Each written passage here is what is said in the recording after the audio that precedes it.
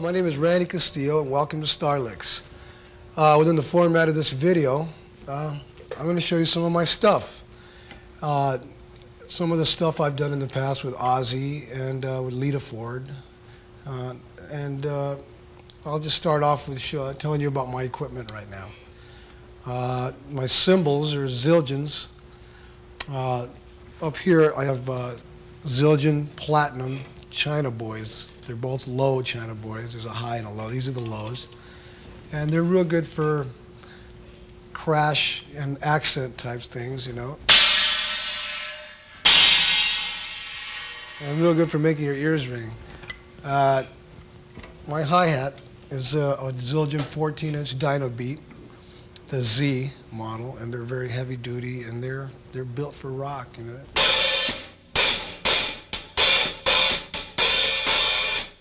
And they cut through real well when you're playing with a blasting metal band like Ozzy or something. They definitely do the trick. Up here to my left is a Zildjian Platinum 19-inch Crash Ride, and it has a good attack, and the ring lasts a little longer than like the Z type, for instance.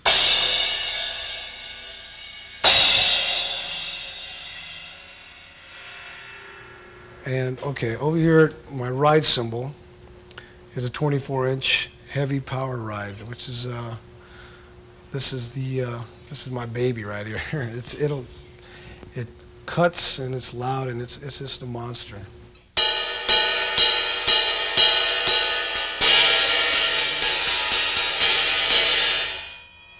Real good bell on this thing. Over here I have the X hat. It's a 13-inch Dyno Beat Z, and I use it for like little accent things, you know, stuff like that. And over here, these are just little accent splash cymbals. I have a little 10-inch here, 8-inch here. Just good for little accent things. Okay, the drums are the Imperial Star Tamas. I'll start off with my toms here. I got 8-inch, 10, 12, 14, 16, 18. And I'll just play them a little bit.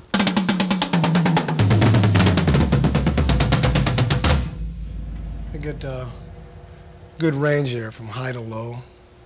My bass drums are 22 by 16-inch Tamas. The 22s I like. I used to use 26, 24s, and they're a little too boomy for me. For my taste. These have real good mid-range punch. And the sticks I use, is a Polemark 808 Hickory. And they even personalize it with my own signature on it, which is nice. I shave about halfway down, shave the lacquer off, sandpaper or a knife, and it makes for a much better grip. You know, you're going to get hot and sweaty. And they get pretty slippery when they're lacquered up. So I just shave it about halfway down, and it does a trick. I get a real good grip out of them.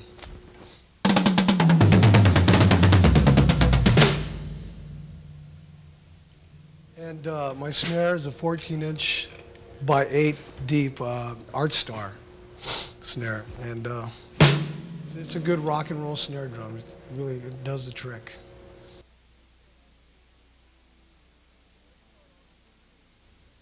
Okay, let's start off with rudiments. To me, rudiments are real important, especially if you're starting. They're great for developing technique and speed, and I just think it's something that you could use and you shouldn't pass up if you're going to get serious about playing. There's the basic one, the one that everybody always does, is the paradiddle, and you can apply it in all kinds of different ways to your playing. It's, you know, the right, left, right, left, left.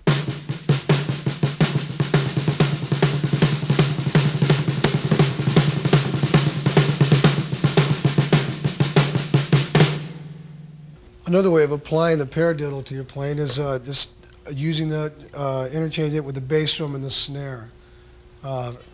Using the bass drum doing what the right hand would normally do.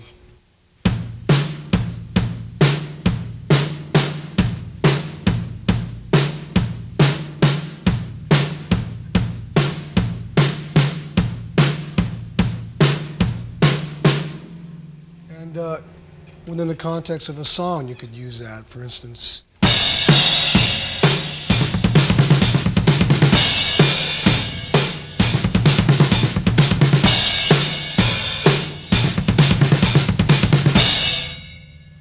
so it's a pretty effective little thing to know.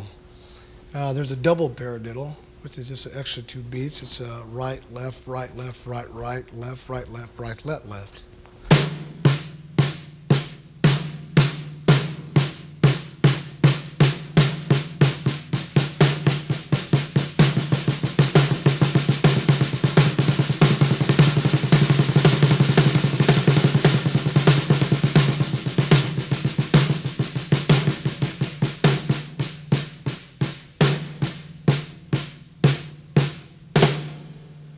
And I'll use the bass drum as doing what my right hand was doing. You get like a 6/8 feel, something like this.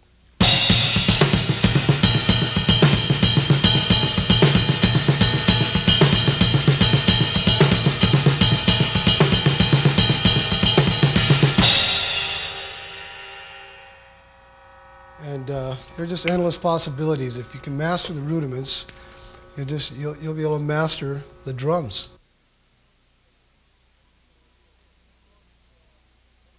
Okay, I would say the most important thing in playing rock and roll for the drummer is the feel, the groove, and that's something that you should stress on developing because that's what's going to make the band cook. And playing with the band, you got to have a groove, and that's what rock and roll is all about. So I'll play a straight, basic rock groove, and you should try practicing it, and just practice it and practice it and practice it, and so you can develop that feel. It'll come around. You'll know it when you feel it. And so I'll just start off with a basic groove beat.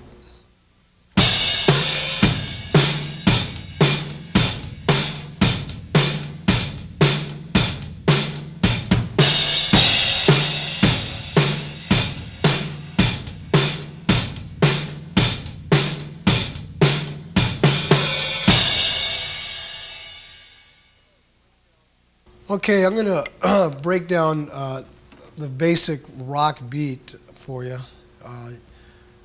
This goes like this. The hi-hat is just doing the 8th notes. Just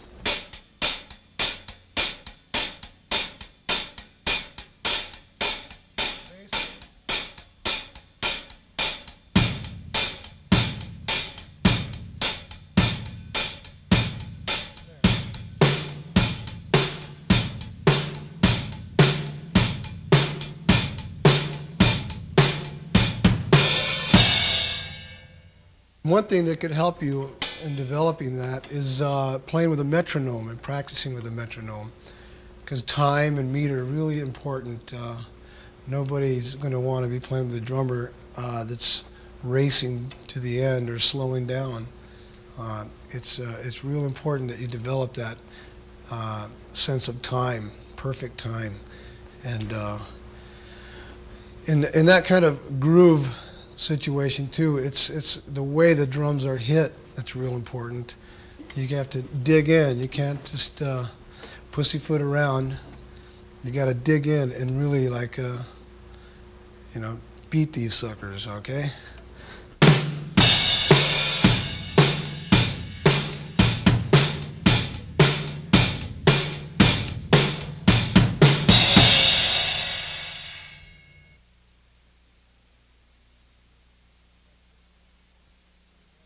I'd like to get into dynamics, playing, when you should play loud, and when you should get quiet, and using that. For instance, in a song like I Don't Know, it's a real fast thing, and then it goes down to real, like a ballad halftime thing. I'll play some of that.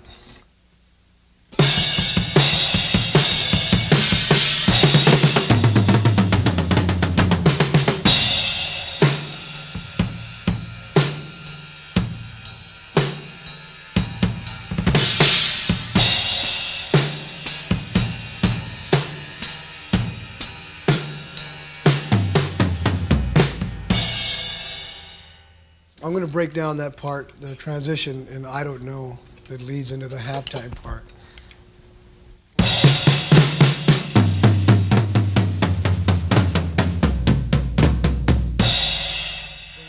The rolls are flam triplets. I'll just play them real slow so that you can get the idea.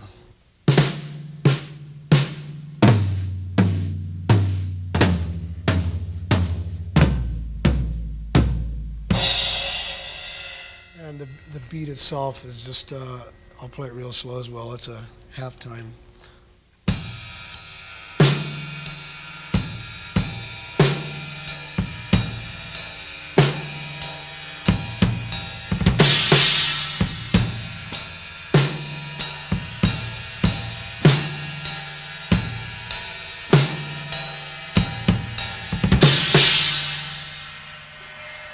And so on.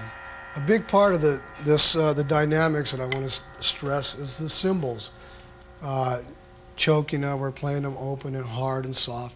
It has everything to do with dynamics. For instance, in the hi-hat, when you want to bring something down, you would close it and just get more of a chunk.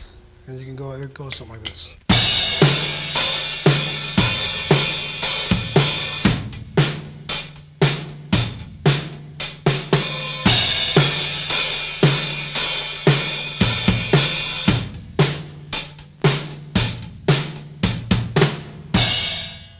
And the crash cymbals, you could use them, you can hit them soft or hit them hard. And one of the things I do is to hit this cymbal underneath. I get a soft early crash and then come down on the beat with a real good hard loud one like this.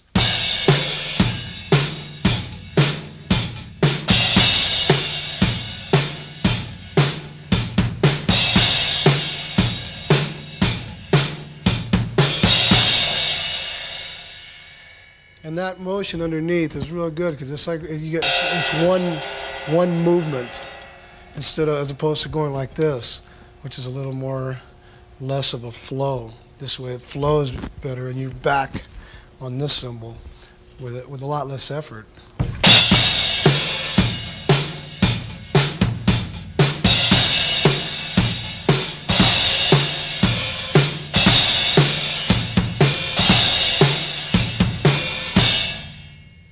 So it's a good way of using that. Another thing is these China boys are great for accents, and the way you hit them, you can hit them real hard or real soft, depending on the kind of accent you want to use.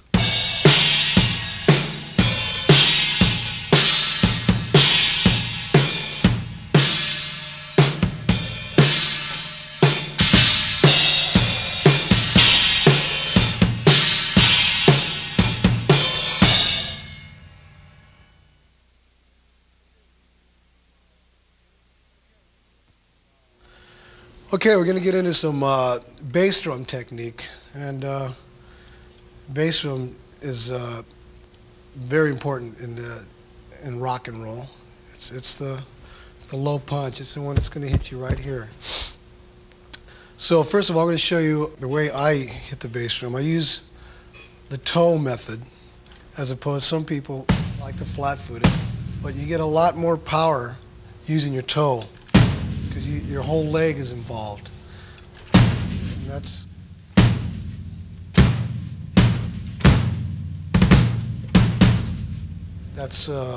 my technique for it. As far as the double beats, the way I do it is it's kind of a sliding motion. The first beat is the pedal snaps back, and the second is just a solid hit. The first one is a bounce. It just kind of slides in. The foot just slides into the pedal.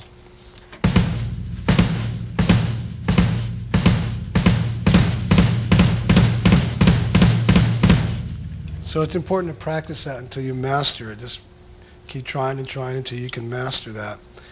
Because once you do, you'll be able to do stuff like this.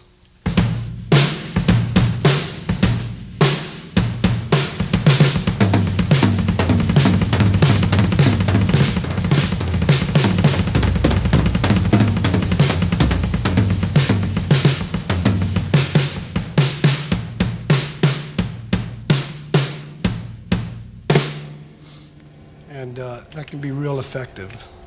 There's other things you can do with the other bass drum. Here's one thing that I do that's real effective for me, especially in a solo type of situation. You do a double on the right kick and a single on the left, and it's like this.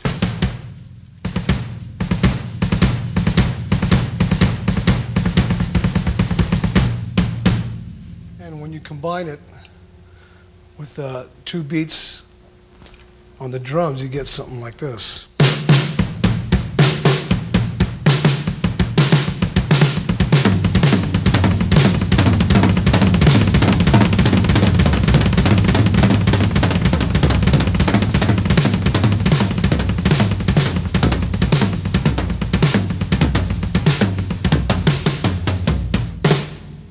So it can be real effective in a solo situation especially.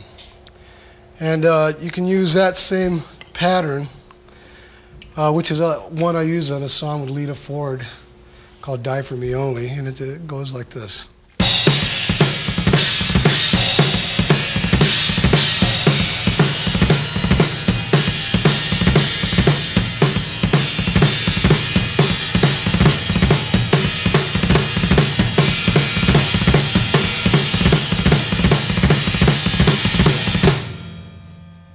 Okay, that's how that section was fast. So I'll play the Die For Me Only beat slow. I'll break it down for you into parts so you can understand it a little better. Okay, it's the bass drum pattern is the 2 on the right kick and 1 on the left again. Yeah. I'll do it real slow.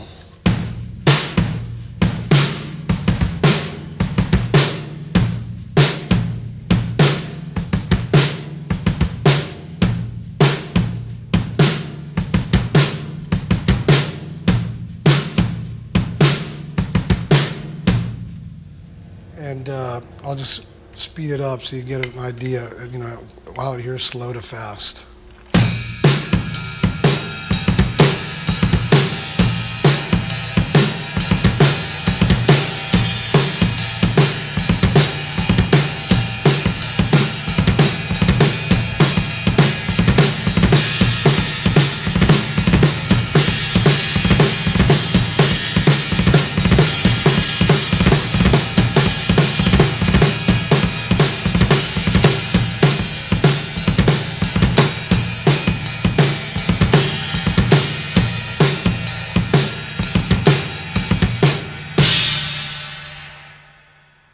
Okay, here's another variation I use in a song called Killer of Giants on the Ultimate Sin album. It's a double bass drum pattern, and it's in the fast part of the song. The song is basically slow, but the middle section is a fast section. And it's a good double bass drum pattern. I'll play it.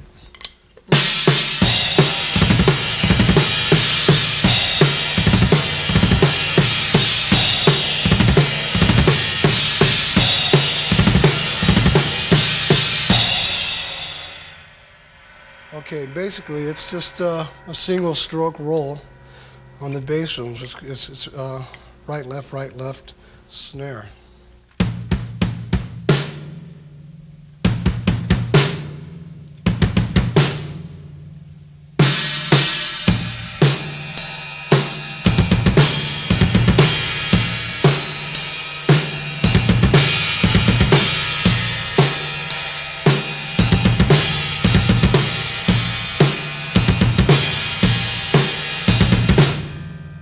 And it's really good to know. And once you get that down, get it up to speed, it's real effective when you're playing something real fast. It's a powerful lick.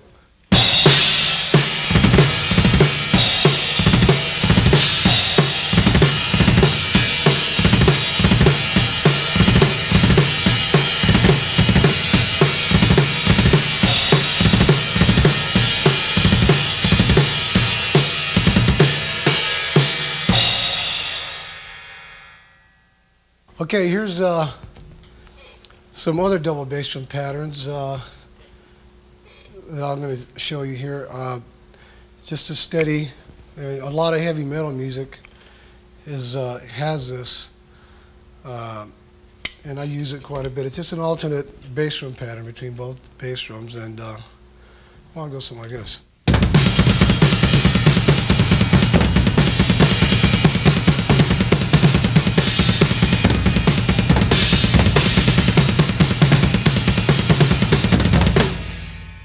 That's just a single stroke roll. I'll just do it slow for you.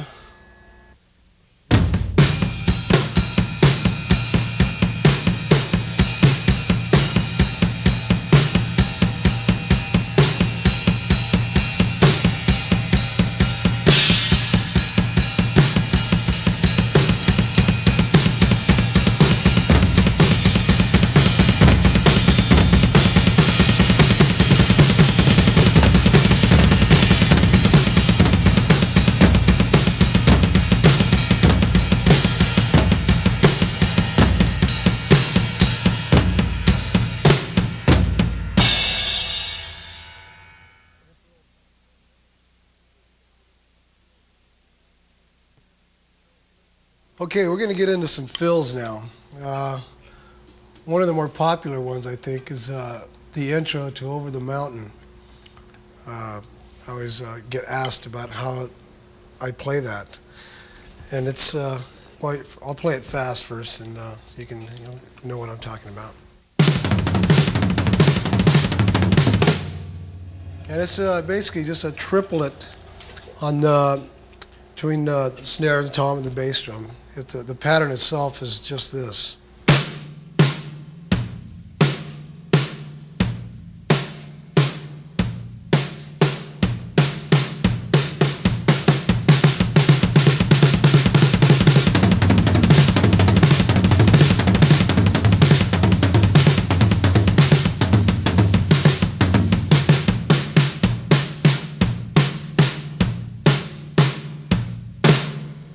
It's a great pattern to learn because you can use it in just all kinds of different ways between all the toms. It's great in a solo situation. I use on my solo in the Ultimate Ozzy video. I use that as the peak of the solo, and I started off slow and build it up, and I'll just do that for you now.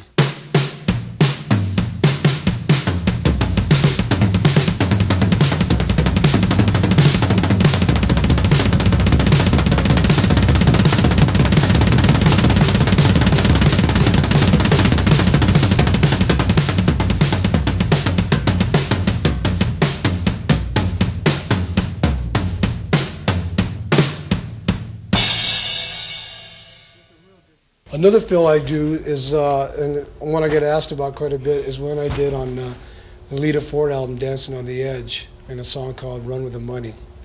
And it goes like this. So I'll play it slower, and so you can get an idea of what's going on.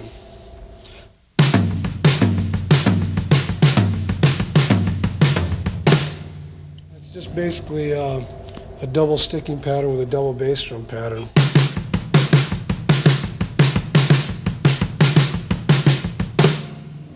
And on a couple of the beats, I just use a single. That's what gives it the turnaround feel.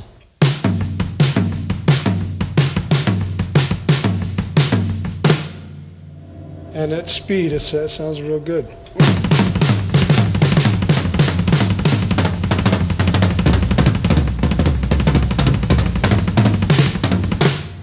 With fill, it's important that you use them within a song, not overuse them, because what you don't play is just as important as what you do play. So it's good usually at the end of a phrase, the beginning of a solo, to build up a part of the song, to emphasize something. And don't overplay. Don't play fills in the middle of a verse. You don't have to solo all night. Basically, you want to keep good time and just play with the band and make the band as dynamic as you possibly can. So it's good to use a little bit of restraint when you're using fills, and not overdo them.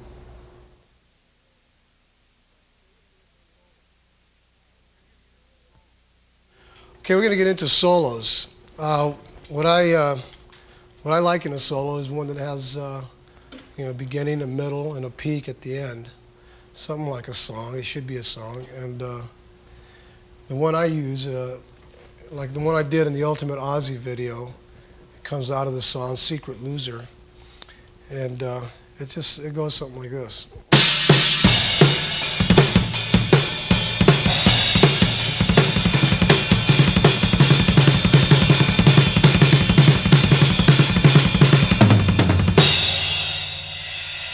And then it leads into the rolls and etc. But I'll do a little bit of that, what I was just doing there for you. And it's basically a bass drum snare with an open hi-hat pattern.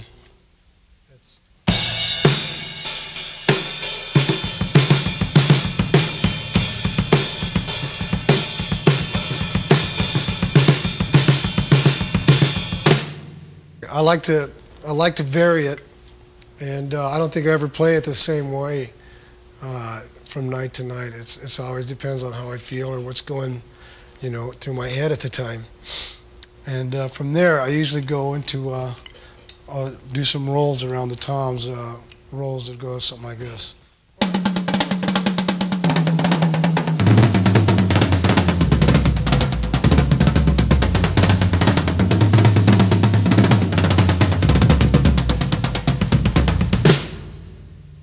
So I do that and vary it like I do everything else in the solo from night to night, and that's basically what that part is.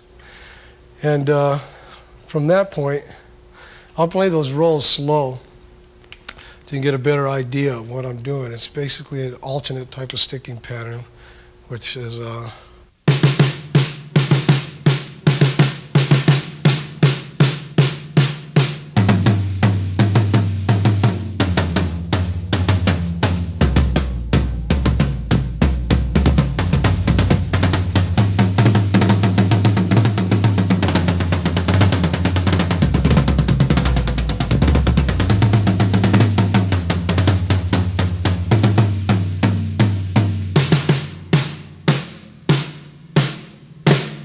from there in the solo, I go to a floor tom type of pattern, and I stand up and get the drum, change the tone of the drum just by standing on it and pushing down on the head. It's a good little trick.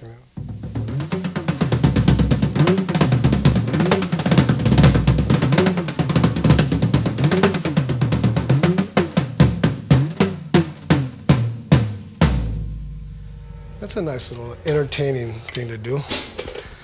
And then I would go around the kit, as you can see in the video, play the shells, and the peak of the solo, I would come back and do the triplet pattern I showed you earlier, which was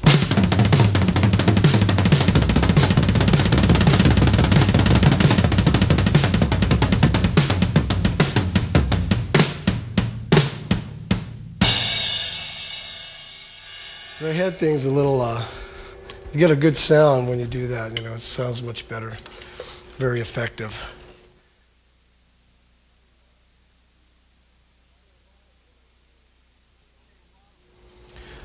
Okay, a lot of what I do with Ozzy and what I've done with bands in the past is some, just little tricks I use with sticks, it helps to add to the visual of the, if you will, of the whole show. Because usually you just have a drummer sitting back there, and it doesn't get noticed that much because you're stationary and the guitar players are wailing away. So I thought, I'd like a little bit of that attention too, So I started just adding these things in the show, give it a little flash and panache. So, and it's basically it's a stick spinning for one, which is this between the two middle and index finger here, and it's not really a spin. It's just an illusion, an illusionary spin, and you can develop it by turning your hand in the motion that the stick's going to go. And as you practice it and work on it, you get it down to the point where it's real smooth. Try it backwards, a little variation there, and work on it with both hands. And just practice it, And another one I'd use while I'm playing, it's in the Lita Ford video, Gotta Let Go. I use this quite a bit, and It's an effective little trick. It goes like this.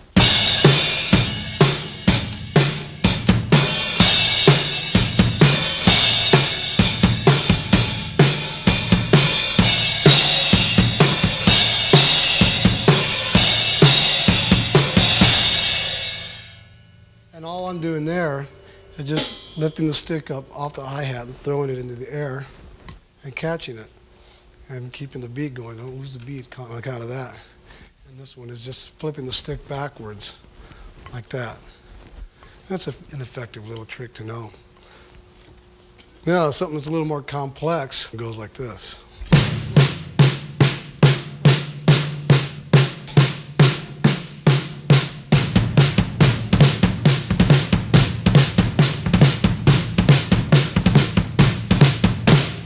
So that one, I'll do it real slow. It might make a little more sense.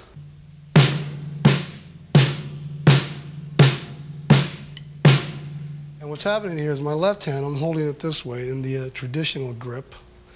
Its stick goes around like this. That's the pattern.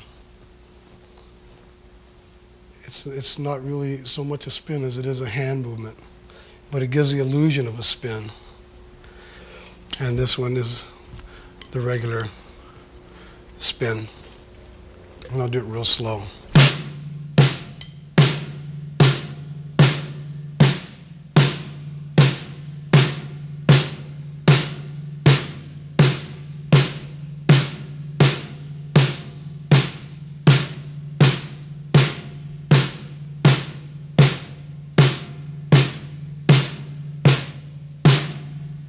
Another thing I do in the stick flash department is I throw my stick up in the air, and 80% of the time I think I catch it. And if I don't, so what? You know, you just have to, not be embarrassed about it. Just carry on, and as if nothing happened. So I'll try to do that one for you now.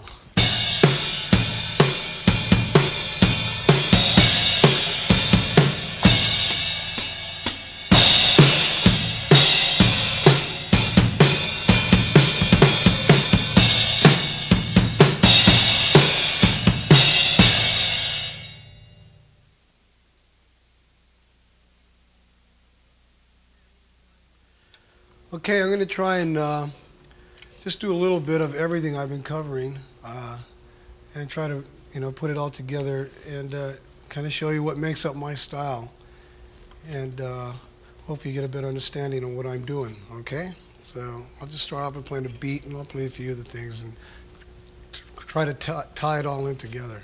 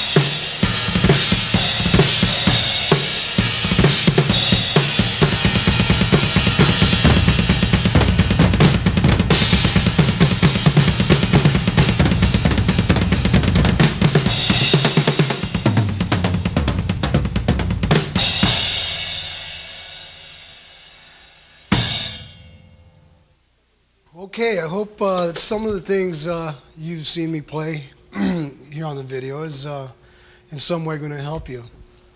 Whether you're a beginning, intermediate, or advanced player, you can never stop learning.